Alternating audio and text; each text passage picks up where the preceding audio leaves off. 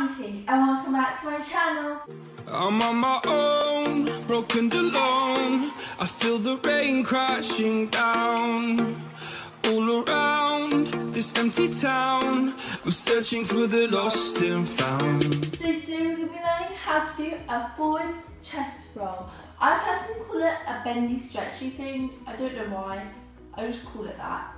But it's actually called a forward chest roll, front chest roll. But yeah, so anyway, we're just going to get right ahead and get into the stretches, warm up, and then we're going to learn how to do it. So let's get right into it. So you want to begin with warming up your neck, because that is what you're going to be using to be able to get over in your chest roll. So just do a couple of circles and just shake it out, look to the sides and up and down. You also want to do your shoulders a bit, just do them a bit, and then now we're going to stretch our back. So we're going to just go into this position and just arch back as much as you can.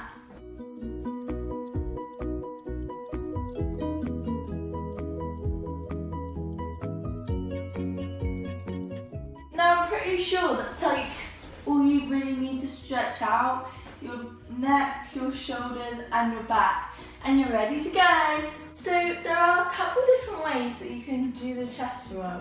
You could do it all the way up to standing, you could do it to land back onto your knees again, you could do it any way you wanted. I'm just going to demonstrate a basic, normal chest roll all the way up to standing. So as you can see, you're going to need quite a lot of flexibility. I would suggest already having your chest stand, but if you don't have that, make sure you go check out a video on it. I mean, you don't necessarily need it, but it will help you. So you can either practice your normal chest stand like this,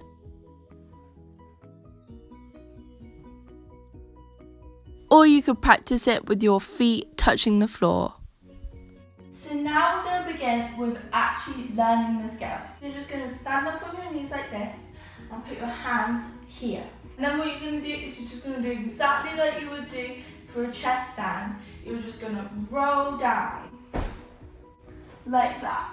Your chin can either stay in front or go to the side. It's up to you, but I prefer going to the side because it kind of hurts your face a bit. Ooh. Yeah.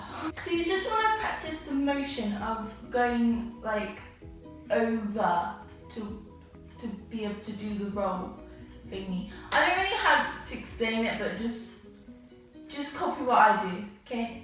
So you just start here in your position, then roll, and up like that. So you just want to practice that a couple of times, just rolling through your body, then getting the momentum to rock your legs over the top of your head. And the more and more you do that, the more and more you're going to get over and then be able to push up. Like I said guys, you're going to need a lot of flexibility in your back because your back is basically bending in half. So you're going to need a lot of flexibility. But you guys have got this. I know you can do it, so just work on it and you'll get it. So the more and more you practice that, the more and more you'll get closer to your feet actually touching the ground, like this. And basically what you want to do after your feet have almost touched the ground, once your feet are there, you then want to push off your hands. It's really hard to explain. So basically, you just go, roll down, then kick up, then you want to push off your hands, like this. Push. So that was quite funny. I was trying to speak. I can't really speak while I'm doing it, but basically, you just, as soon as your feet touch the ground on the other side, you use your hands to push off. Okay guys, so here is a more detailed explanation for you. So you're just going to start and then you're going to roll and then your feet are going to go over your head and then your feet are going to touch the ground. As soon as your feet touch the ground, you're then going to push up with your arms and then stand up. And again, so you're going to roll, lift your legs up, put your feet to the ground, push up with your arms and then stand up. So as you can see guys, it's actually pretty easy. just as soon as you push up into your bridge position, then all you need to do is come up from your bridge. But if you're struggling with that, don't worry, just go up onto a bridge on the wall and try and walk up the wall standing, because that really helps. But guys, there is actually another way. If you don't want to do the full chest roll and stand all the way up, you could just land back onto your knees again. Really, you just need to aim to get like this part of your foot on, like instead of getting that part of your foot over your head, you want to try and get that part of your foot. So then you're rolling like that and then you end up on your knees again. I hope that makes sense. I'll just demonstrate it for you. So you go normal preparation up, then just go for it. So guys, the trick is you want to keep your hands here. Basically, just think about pointing your toes, because you'll go over, then you'll point your toes, and your toes will go like that, and then you'll roll like that. So if you think about it, if you put your toe down like that, then you're not going to be able to roll down as easy. So you're just going to put your toes like that, and then roll back on to your knees.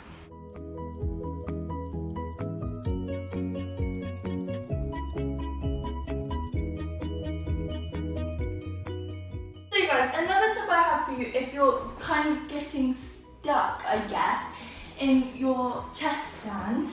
Okay guys, so I know this position looks really funny, but if you're ever stuck here, then all you have to do is just really push off your arms and then you'll be able to stand up. So literally guys, your hands are like the most important part, well, after flexibility, but you just really need to push off your hands so then you can get around in your chest roll. I really hope these tips and this tutorial has helped you guys. Please let me know if it did. And also, if you have now got your chest roll, be sure to try and check out some other variations you could do. You can maybe do 2, 3, 4 in a row or something. Try standing up, going onto your knees like we did today. Or you could come up with your own variation. But guys, also please be careful when you're trying this, as it could really hurt your neck. So please make sure to warm up and cool down your neck after you're finished. So guys, that is the video, and thank you so much for watching. I loved having you here, and I hope to see you in my next video. Bye!